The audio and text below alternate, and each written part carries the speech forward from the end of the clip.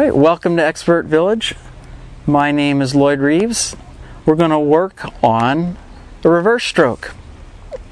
The most common mistake people make when they're doing a reverse stroke is they take the time to turn the paddle around and try paddling backwards if they have a asymmetric blade or a wing paddle.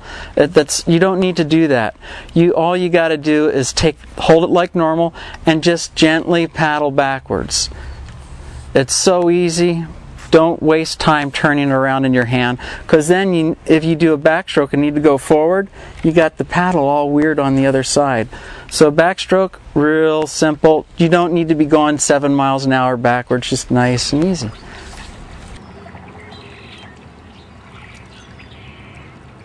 What else did we talk about?